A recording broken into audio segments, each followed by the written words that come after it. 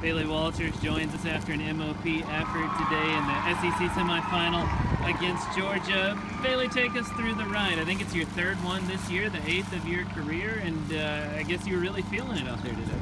Yeah, my horse was really good. He was a little strong, but I was able to get him back, and he was a nice stopper. He was a really good spinner, and he was just a nice horse overall. Overall, it seems like reining really has been a strength for you guys this season. You being one of the leaders, what is it about that group that you have on the western side, especially in reining, that seems like you guys are victorious more often than not this year?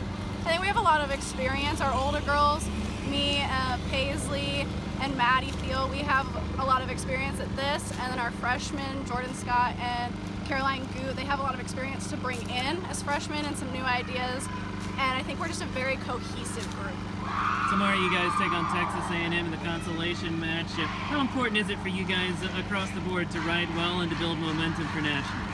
I think it's very important. I think as reiners we have to ride well. We have been kind of carrying the team a little bit, but we've also have to rely on everyone else, and so as reiners, since we usually tend to go last, we have to make sure we cheer for everyone to keep their momentum going.